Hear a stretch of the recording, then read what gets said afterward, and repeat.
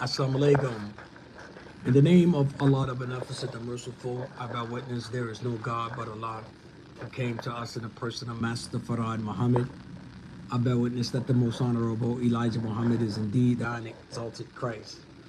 I furthermore indeed bear witness that the Honorable Minister Louis Farrakhan is the national representative of the most honorable Elijah Muhammad, the Messiah today. I greet you all in the nation greeting words of peace. We say it in the Arabic language, Assalamu alaikum. All praises are due to Allah. On behalf of Brother Albert Muhammad and the Let Us Make Man family, as always, family, we continuously thank you for your support. We thank you for taking a few moments of your time to watch the videos, read our posts, support our cause, our efforts in the plight of the black community. We can never thank you enough. We want to take a few moments of your time with this particular subject, and it will be a part two because this particular subject will detail very important information. But we talking 56 years later, after the dream of Dr. Martin Luther King Jr. We thank Almighty God Allah for raising such a beautiful brother in Dr. Martin Luther King. Before I get started, I want to say this to the believers. Hard trials are necessary to establish truth, and we will indeed be tried and tested on what we say we believe. Remember that. 56 years later, join us as we go into this. The history of Dr. King is well written from birth. Excuse me. So what I want to really get at in this particular session is where we are at today, 56 years later. And to understand where we are at, we have to go back. And some of the information that I'm going to share, you may not have time to sit here and listen to the whole thing, but you can always come back, right? Born in 1929 in Atlanta, Georgia, Dr. King was heavily influenced by his father, like the most honorable Elijah Muhammad, who was influenced by his father, a church pastor who Dr. King saw stand up to segregation in his daily life. In 1936, Dr. King's father also led a march of several hundred African Americans to Atlanta's City Hall to protest voting rights and discrimination. Now, this is Dr. Martin Luther King's father at work in 1936. So this young man grew up with this spirit implemented in his soul, just on the strength of his father, like the most honorable Elijah Muhammad, whose father was also a Baptist preacher. Dr. King said, injustice anywhere is a threat to justice everywhere. And we know through painful experiences that freedom is never voluntarily given by the oppressor. It must be demanded by the oppressed. So, say if Dr. Martin Luther King Jr. So to start this with a little basic history with Dr. King, who grew up under his father. This child didn't come into the world asking for what Almighty God, Allah, Jesus, Moses, Jah put on this man.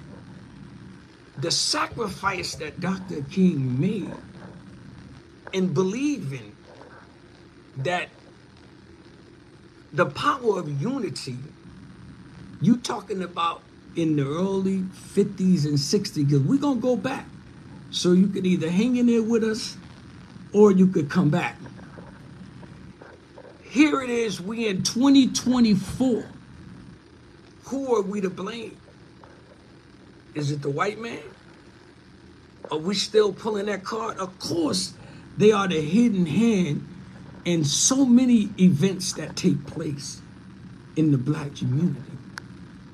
But advanced technology is at our dispense today, more so than it was when Dr. King began his journey. We all have a journey to walk. Many of us may be on our journey. Many of us may be embarking on our journey. I've been listening to Dr. King before I decided to do this video for the last 3 to 4 days. When I say listening, I mean playing 1 or 2 videos back to back, just absorbing and sucking in that man's spirit. Not so much as what he was saying. Of course, I'm listening to everything that he's saying. But the spirit that he put in, what he shared. And remember, this man left a wife and 4 children behind for the love of black people. He marched in Memphis, Tennessee, supporting the black sanitation workers as they were striking back then, right? There were unity among black men and women in Memphis, Tennessee. And one of the main things Dr. King was expressing was that we stayed unified. As you saw at that march in Memphis, Tennessee, right? Supporting the black sanitation workers. Now, if you go back to then and come up today and go to Memphis, Tennessee today, what will you find among black people? You make the call. I'm not even gonna say it. But we're far-fetched from reality when it comes to that type of unity that existed then. We're so disunified today among black people. We despise and reject each other. We got so many different splendid groups in black America. This group against that group. This group can't sit with that group. We're so disunified. And we want to play the religious card as if religion is an issue when we're the most religious people on the planet, black America particularly. We're the most traditional people on the planet. They gave us at first we had the land. We had the land. They came and gave us the Bible according to the versions that you may have, and they took the land. So now we are stuck with the Bible, which they don't believe in, they never did. I'm talking about the oppressors that Dr. King was speaking on. See, there's a lot of things that was happening with Dr. King that was never spoke about. We want to talk about his real assassination real briefly so that we can understand when the Honorable Minister Louis Farrakhan said that we couldn't fathom how wicked these people really are. The oppressors.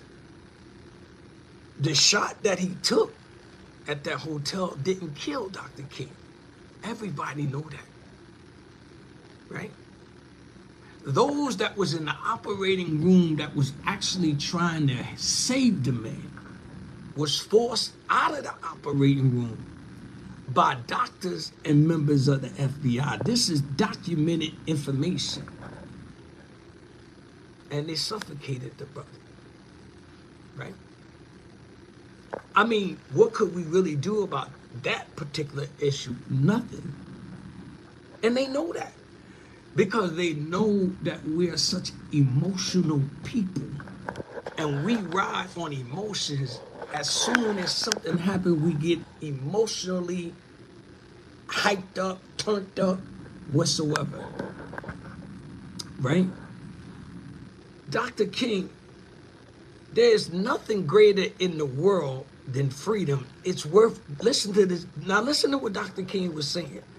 This was during the March on Washington, August the 28th, 1963. Dr. King said, there is nothing greater in all the world than freedom. It's worth going to jail for. It's worth losing a job for. It's worth dying for. So my friends, this is Dr. King speaking to those that was at this lecture or this talk he gave. He said, so my friends, go out this evening. Instructions. Determined to achieve this freedom which God wants for all of his children. What was Dr. King saying? Were they really listening? Did they really have the heart to follow the instructions? It's nothing greater than freedom. Freedom is worth dying for. How many of us do really want to die? How many of us really, how many of those that was with Dr. King really wanted to die? There was quite a few, don't misunderstand me. But the majority wasn't ready for all of that. Let me read this again. Dr. King said, there is nothing greater in all the world than freedom. It's worth going to jail. Some of us couldn't stay in jail for a hot minute today, let alone months, days. He said it's worth losing a job. Some of us, if we lose a job today, we lose our damn mind immediately.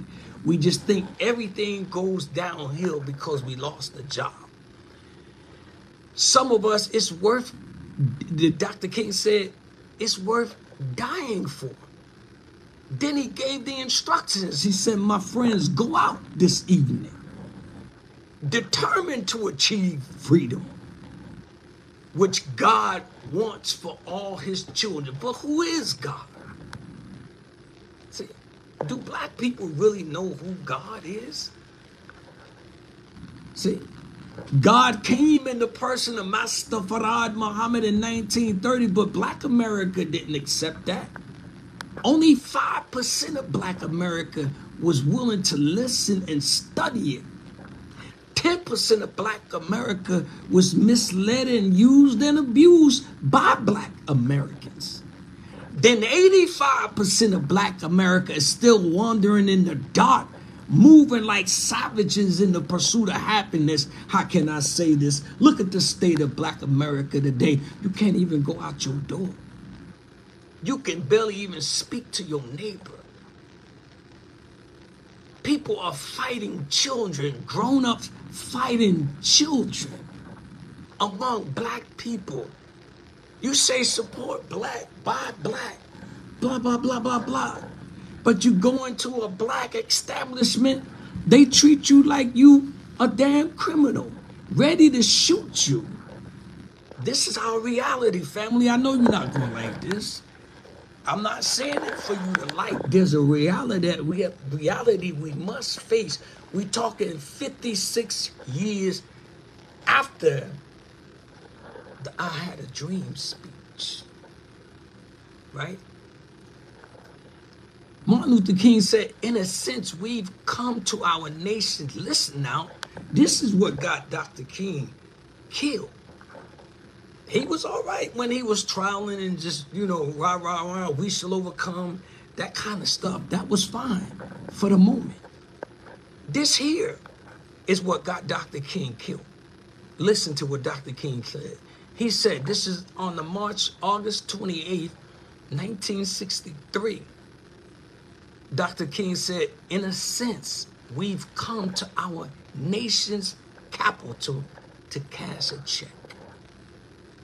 When the architects of our republic wrote that magnificent words, or the magnificent words of the Constitution and Declaration of Independence, they were signing a promissory note to which every American was to fall here or heir, right? That promissory note that every American should fall here heir to, right? So Dr. King said that this note was a promise that all men, yes, black men as well as white men, would be guaranteed the unalienable rights of life, liberty, and the pursuit of happiness. America has given the Negro people a bad check. And you talking about what they just sent to Palestine? Y'all fell in love with Joe Biden and all them.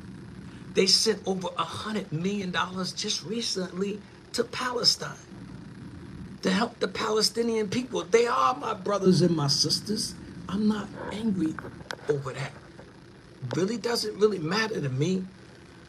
But again, Dr. King said America has given the Negro people a bad check, a check which has come back marked insufficient funds, right? Dr. King said, pardon me, we are now in the year of their Lord, 2024. What have we accomplished? That statement Dr. King gave was the mark of death for Dr. King. See, this government knows that she could not afford to pay black people what they owe black people, the generations of black people. So they devise plans and systems. They cut out systems, and we buy into it to keep us calm and under control. This man, Dr. King, you know, as a kid, I never thought in my wildest dreams that I would be sitting here having these kinds of conversations, because I didn't understand nothing about racism or bigotry or none of that stuff, right? I was just a kid coming up in the 60s, 70s, 80s, 90s, etc. But the older you get, inshallah, the will of God, the wiser you get. In 1963, pardon me, we want to talk about this here, the Civil Rights Act of 1964. Right. I wasn't even here at that time when this was put in motion. In 1964, editor's note, the following is the text of title number 7 of the Civil Rights Act of 1964, publications L88-352, title number 7, as amended as it appears in volume 42 of the United States Code, beginning at section 2000E. Title number 7 prohibits employment discrimination based on race, color, religion, sex, and national origin. See, how did they come behind that? So they wrote this up to quiet our people down at that time.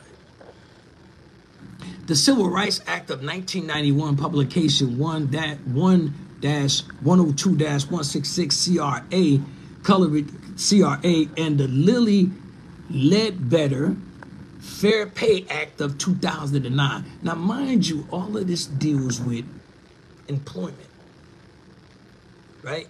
amended several sections of Title Number 7. In addition, Section 102 of CRA, which is printed elsewhere in this publication, amends the revised statutes by adding new sections following Section 1977, 42 U.S.C. U.S.C. 1981 to provide for the recovery of commissary and punitive damages in cases of intentional violations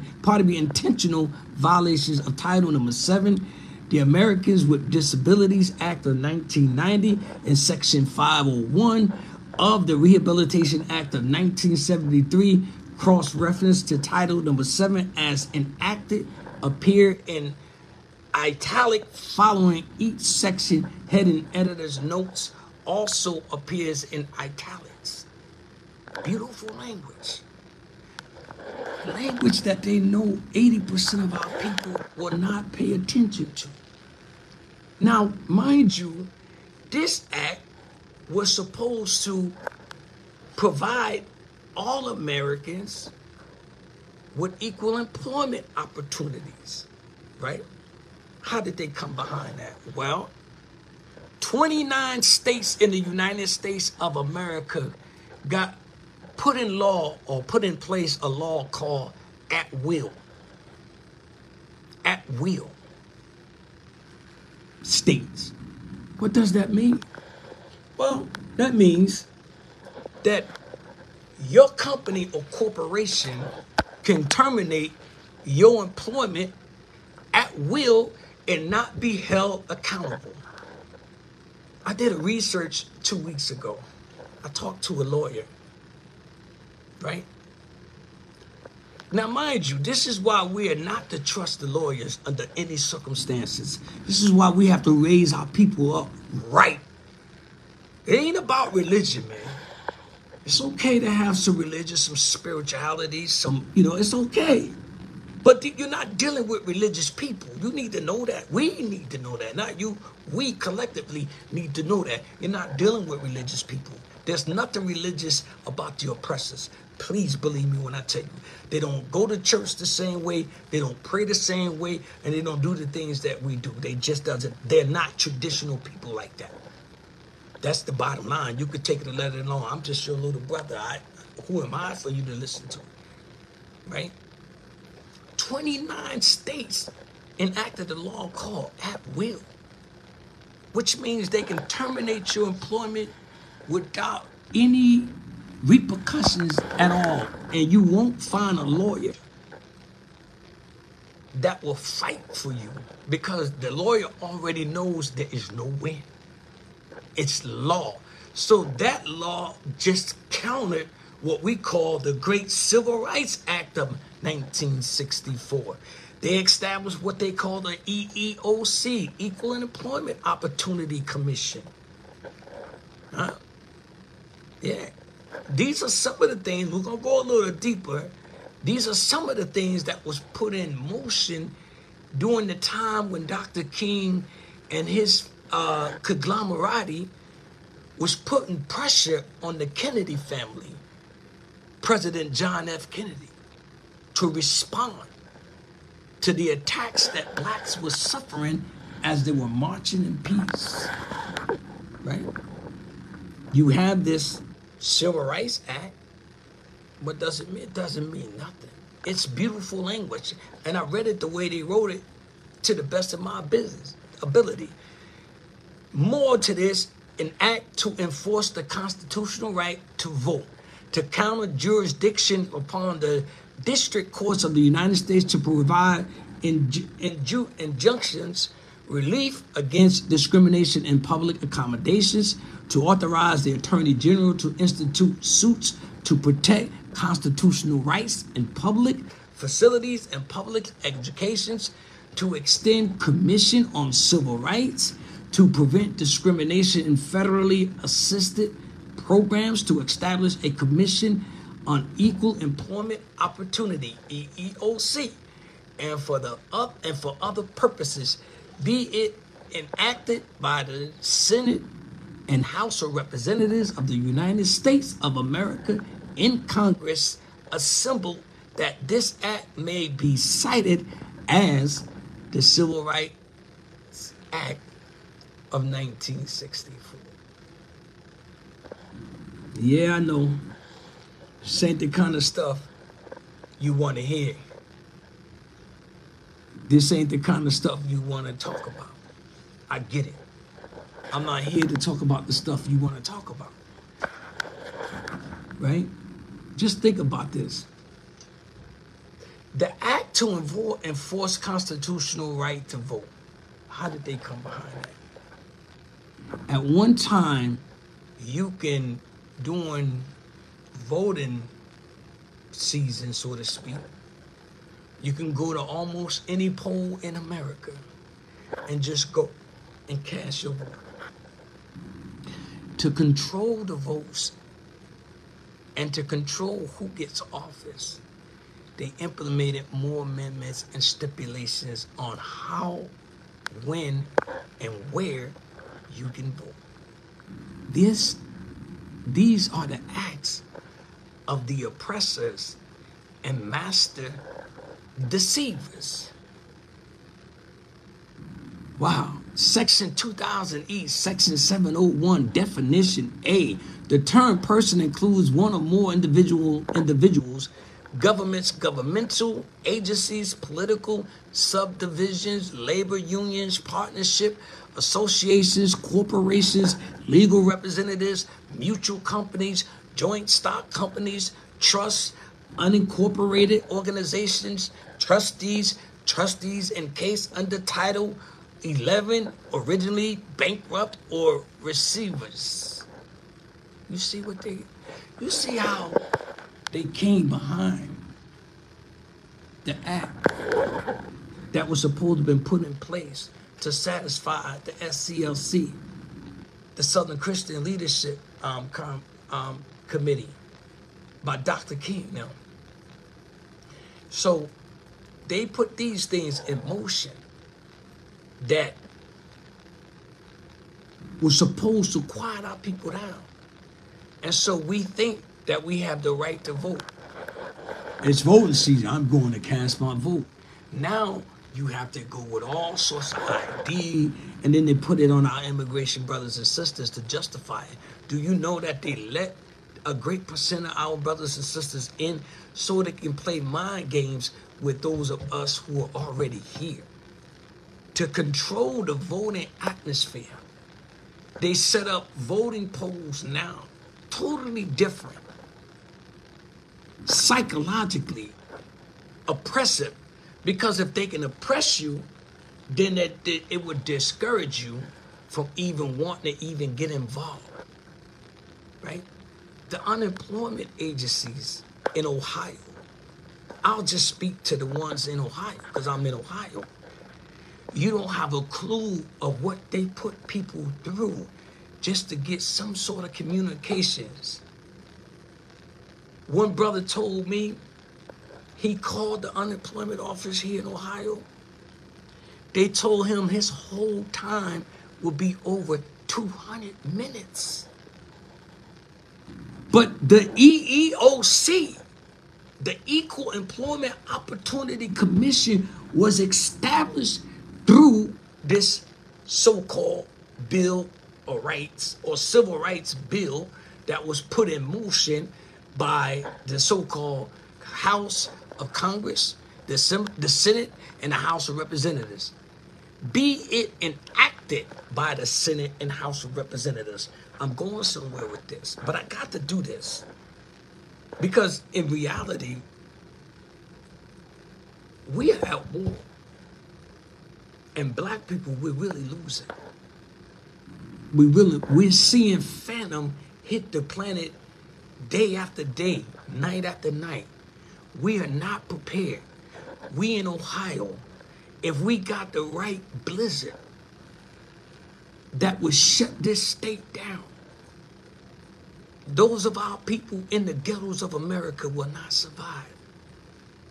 We're not listening to the Messiah present, the Honorable Minister Louis Farrakhan, who is piping and continuously warning our people to prepare ourselves. for the days, the dark days that's coming, right? Dr. King, in this Civil Rights Act, these things that was implemented was countered by our open enemies. To throw Dr. King them off and make them think that they can go back to the Negro and say to the Negro, this is what we have gotten from the Kennedys. See, Dr. King gave his life, but he wasn't the only one. I never really, as a young kid, didn't understand that type of thing. Just too young. But now it breaks my heart when I think about Dr. King and people like Malcolm X, Denmark Vesey, Sojourner Truth, Gabriel Prosser, Nat Turner, the nanny of the Maroons in Jamaica, Marcus Garvey, the Most Honorable Elijah Muhammad, and the list goes on and on. Frederick Douglass. If I'm forgetting your favorites, I apologize. But the list goes on and on and on. How many people how many messiahs or messengers need to be raised amongst black people? Look at the state of black America today. Dr. King and all the people that I mentioned has to be turning over in their graves today. We have sold our souls for the love of our enemies. In our lessons, there's a question, why does he likes the devil, meaning our people? Why do we like our open oppressors so much? Because the devil gives us nothing. He gives us nothing. You think you got something because you have homes, a nice home, maybe a nice car, nice job, etc. You sitting on that plant thinking in your mind that you literally have something. He gives us nothing. What we think we got is crumbs from his table. As you can see, and we're doing it to ourselves, our so-called elite are being taken down one by one. They're showing you that your so-called millions and billions and trillions of dollars that you say you have carry no weight. Dr. King's vision was so powerful that they knew they could not allow this man to continue his efforts. You heard him say, we come to get our check. The European peasants that came over here and the land that these, the open enemies and oppressors took from our brothers, the Indians, the brown, they gave it to the European peasants for free and supported them for over a number of years till they were able to stand up on their own feet. But the Negro in America has gotten nothing at all. And you're talking 56 years later. There's a reason for that. And we have to accept accountability. We can't look at the young people today and shame and damn them. They're moving out based on our failure, period. They're moving out 99% based on emotion. And the so-called lie that our oppressor continuously give our youth. Let's go on. There's another part of this I want to touch base on. And now, as we spoke about Dr. King,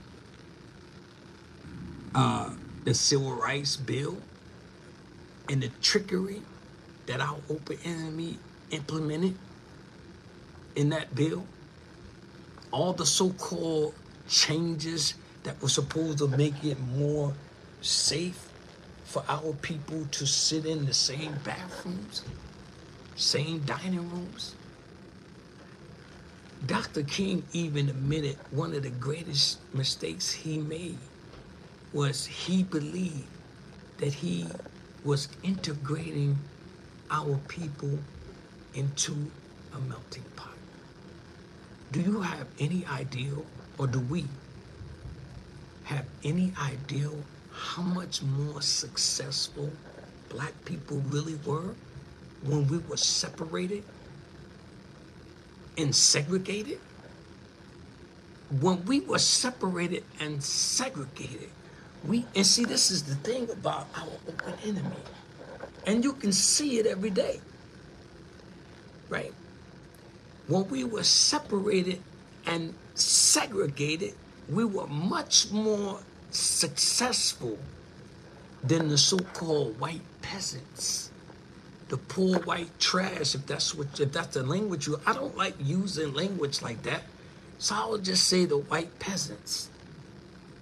And because of our success, envy sat in the heart of these particular people, and they sought to destroy everything black people created and built during segregation and separation. We had our own schools. Our children were thriving. We had our own supermarkets. We got the best of foods from each other's farms. We were raising our own food. Because we were separated. We couldn't go to the McDonald's or whatever the world they had going on. We had our own mom and pop shops. We had our own restaurants where you get good old soul food. You know where that phrase comes from? Soul food. Ain't nothing like some good old soul food, depending on what you was eating. At that time, we all ate it. Ain't no need to sit up here and play self-righteous unless you just grew up in a household where there were only Muslims there and you didn't have to worry about that. And so you basically had to just deal with the soul food that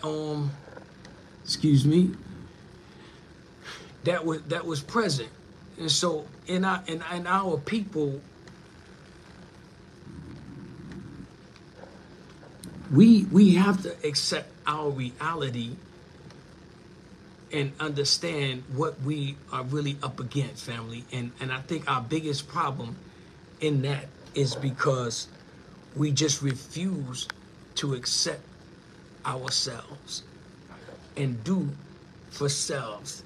The stats and statistics, bear with me for a second, as I pull some very interesting information from among our people. Something that we want to take into deep consideration when we look at the violence in Black America.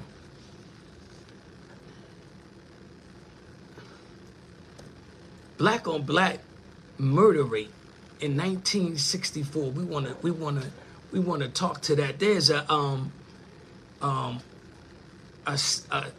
status that we want to look at and understand what our people really was dealing with and compare it to 2024. We can continue. 50 years of homicide data shows the weight lands on black people. Now, this is their reports. This came out in December the 22nd, 2023. I read, a new report shows that black men have had the highest homicide victim rate since 1960. Right? A new report on homicide trends in the U.S. reveals that ebbs and flows of killings in America since the 1960s, but the most consistent part is the impact such deaths have had on the black community. Listen good, right? Unless we can face this reality, Because the killing today, you're going to find out, is far more higher and more rapid than it was in the 60s. And this is black on black murder. We can't just justify it. We have to deal with it. But to deal with it, we have to understand the root. It says the Council on Criminal Justice, a nonpartisan think tank, recently released the Trends in Homicide report, which closely analyzes data on homicides from multiple sources over the past 50 years. The analyst shows that black men have had the highest rate of homicide victimizations since the 1960s. That year, the homicide rate for black men was 42 per 100,000 peoples. By 1970, it was 78 per 100,000. So now look, if in 1960, the victimization rate was 42 per 100,000, then by the 1970s, it went to 78 per 100,000, which means we have been suffering this cancer of hatred for one another for far too long. And nowadays, it's shoot on sight, kill on sight. Everybody riding around with a firearm and anxious to shoot somebody with it. Unfortunately, it's black on black. Most people don't like to hear this kind of, well, brother, you know, black people ain't. I'm not talking about nobody else right now. We're talking about our own people, man. We have to fess up. We cannot continue to leave our future generations with the same cancer that we were left with. From 1980 to 1999, the rate hovered around 54 per 100 people before declining from 2000 to 2019 to around 35 per 100,000. In 2021, the number went back up to 54 point. To put it in perspective, the homicide rate for white males has never gone above 8.4 per 100,000 since 1960, according to the study. Now, can I say that these are factual? It's up for research, fact finders who like to do stuff like that. But there's a reality because we have a serious issue with the murder rate in our community. Students from Launch Carter School in New York marched as they wore orange for National Gun Violence Awareness Day on June the 2nd in Crown Heights, Brooklyn. That was a photo they added to this, where the students, young people, black people, were appealing for the gun violence to stop. Most homicides are going to be interracial, which racial groups, within racial groups, but black individuals disproportionately make up a large share of homicide victims. Ernest Lopez, who co-authored the study, told the Gyro that disparity has always been there, and there's a whole bunch of research that tries to explain why. Let's keep going. This is where it gets interesting. Since 2020, more than 3/4 of all homicides have been committed with a firearm. From 1980 to 1990, guns were used in just 2/3 of reported homicides. The clearance rate for homicides has gradually decreased since the 1960s, and in 1964, over 83% of homicides was cleared by authorities. In 2022, around 50% was. So in 1960 and 64, there was a drop in the homicide rate. But in 2022, it went back up. It dropped to 83%. The clearance rates for homicides has gradually decreased since the 1960s. In 1964, over 83% of homicides was cleared by authorities. In 2022, around 50% were, right? So around 50% were cleared in 2022. So now when you think about the stats and statistics that we're sharing, right? This speaks volumes to where are we? The study also shows how homicides were on a long-term decline from the early 1990s until 2015, when they increased again. Then came the 30% spike in homicides from 2019 to 2020, which was the largest single year increase on record. Over the last several years, crime researchers and academics have explored what drove that increase and point to several factors, such as the disruption caused by COVID-19 pandemic, and the unrest that followed George Floyd's murder, They also believe an increase in gun sales and lack of proactive and effective policing were contributing factors. Facts. See? This is why we have to understand our open enemy. As I said in one of the previous videos, there's no gun manufacturers in the black community. There's no artillery or ammunition manufacturers in the black community. We don't make the guns. We don't make the bullets. But we seem to have them flooded in our community rapidly. When I was young, we didn't ever even see a gun. I never really saw a real gun until I was in the South.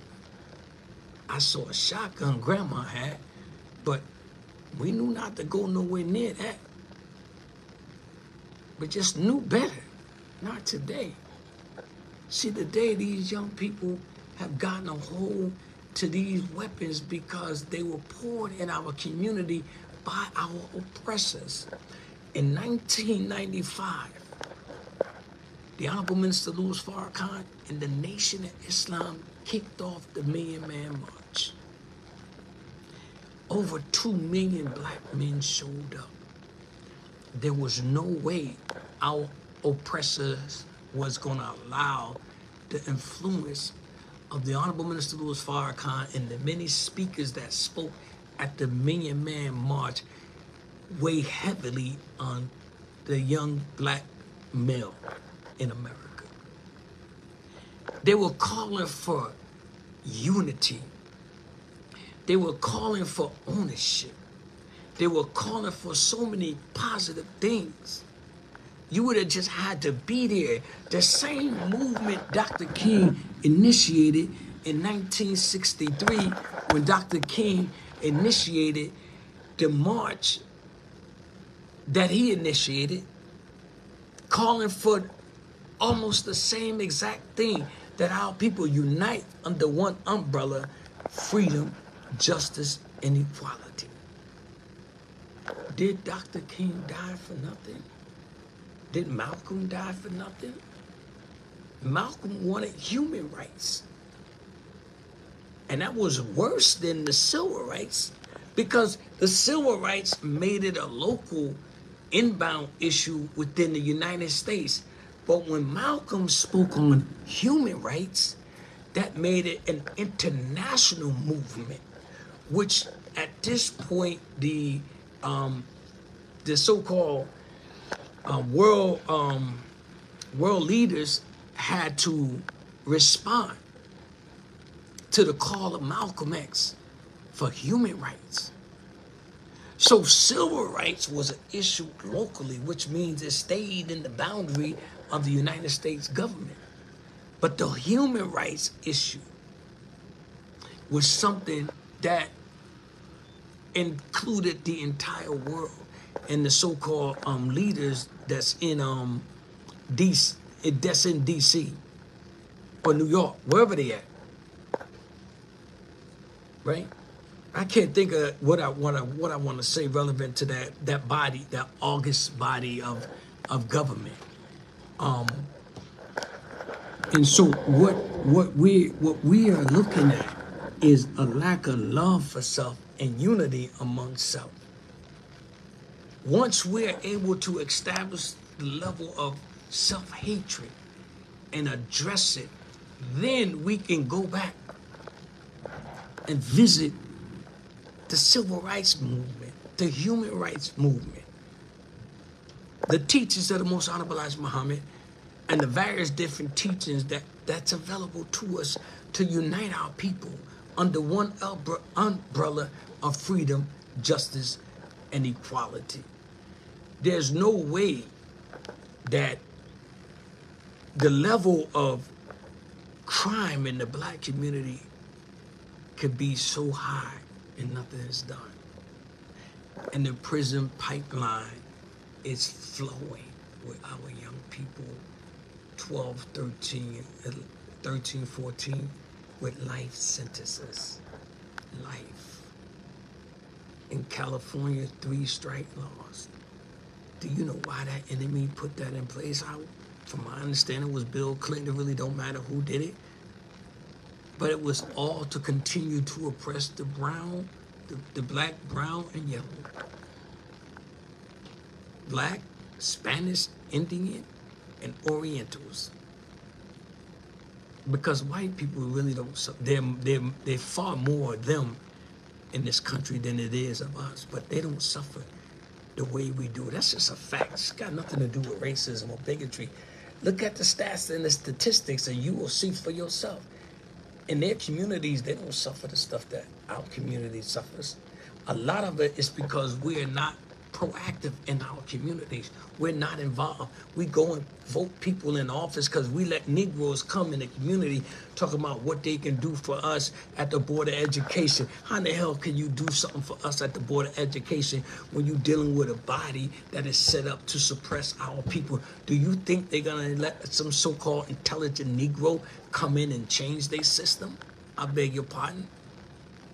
If you continue to believe that. So every time some Negro come out, vote for so-and-so. Johnny's been born and raised in the city, yada, yada, yada. Johnny gets in, he doesn't do a damn thing. He can't do anything. There's a body that he has to work with, and they have to make decisions feasible for the entire city, not for the Negro section.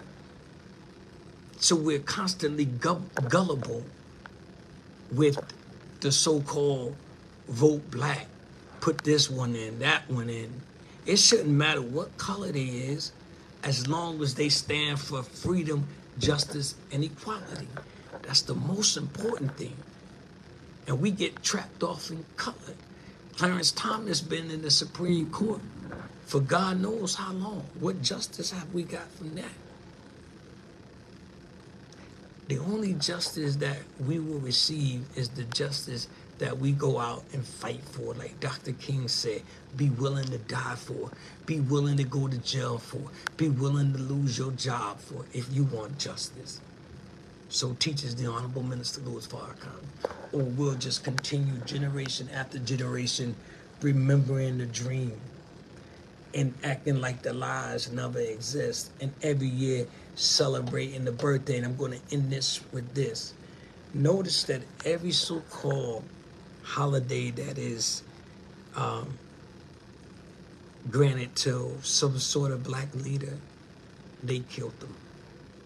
Malcolm wouldn't be celebrating no holiday if Malcolm was here today. They killed Malcolm. So to keep us calm, they gave Malcolm a stamp. They killed Dr. King.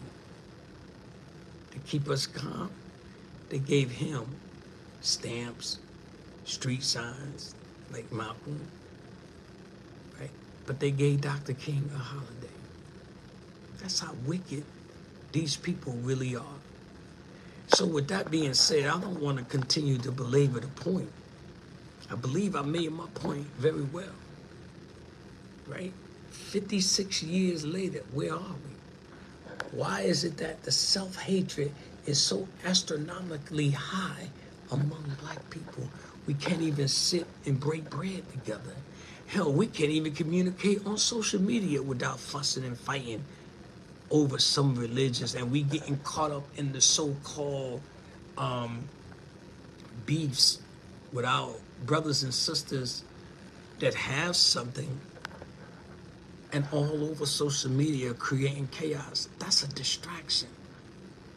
It's really a distraction. And then on top of that, they're doing the job for our open enemy, where the open enemy doesn't have to even worry about doing the job anymore. We're doing the job. We're destroying each other out of pure ignorance. Some of us don't even have a justifiable reason. There's a certain lifestyle we adapted, and we'll do anything to maintain that lifestyle until Almighty God Allah snatch the breath out of our bodies. See? I'm not trying to sit here and act like I'm picture perfect, or I'll be damned if I sit here and spill my guts about my life. We all struggling for balance. There's none of us perfect. I mean, I do this out of love here. And nobody paid me. I don't get no bars or brackets for anything like that. I'm just inspired to share. And I was following Dr. King's videos over the last few days, just watching them and sucking up everything that he was sharing. But I've been doing this for years, studying Dr. King. It's sad that man went the way he went. It wasn't just the gunshot he took. It was them crackers that was in that operating room. That's why when you have family in the hospital or in the jails, you can't abandon them, man. You gotta go and be right by their side and force them people to tell you everything that's going on, or they'll do whatever they want to your family. That's what they do. They experiment on us when we go to the hospital and the jails. They don't have a clue on how to fix this or that. They just run tests and they give you this and give you that. It's like rats. Just to see if it works, and if it works, you stay alive a little longer. And if it doesn't, you die. They know how to clean up their mess. But Dr. King was murdered in the hospital, right? What do we get out of that, family? We have to really take a step back and learn from all of this stuff and stop repeating it. I'll be dead and gone in years, if not sooner. I really don't know. What am I leaving my children? A pipe dream? About being a millionaire? Money ain't going with you. You came in here with nothing, you're going to leave with nothing. And whatever you have, you'll leave it with whoever is behind you when you're gone. The dream that Dr. King had was us to be free and have the alien rights as human beings on this planet to live equally among all men. That's why in this final call, back of the paper, what the Muslims want and believe, the Most Honorable Elijah Muhammad said, we want freedom, justice, and equality for all humans, human families of the planet, for all. Go read it. He didn't say just for black people or just for the Nation of Islam members. He said for all. And the duty of a civilized person, as taught by the Honorable Elijah Muhammad, is to civilize the human family of the planet Earth. He didn't just say for the Nation of Islam or black people. He said the human family. We so misunderstood the Most Honorable Elijah Muhammad, and we definitely don't truly understand the Honorable Minister Louis Farrakhan. We're so much scientists in our own right that we fall short the glory of God just because we won't humble ourselves and listen. I thank Almighty God Allah for our dear brother, Dr. Martin Luther King Jr. This man started from childhood, really from birth. And he went the distance till he lost his life. believing that someday we will get justice in this country called America. But the reality is we will never receive justice because can't nobody give you justice. Justice is for the taking. And we're not talking violently and no. Justice is for the taking. We must unify. Black people can unify. It was proven in 1995 during the Million Man March. Over 2 million black men was present. Even white men was in the crowd. Peace and harmony, love exhibited. So don't tell me black people can't get together and unite. We could if we choose to. And as long as we choose not to, it is what it is. Thank you for listening. I leave you as I came before you. In the nation, be the words of peace and paradise. Assalamu alaikum.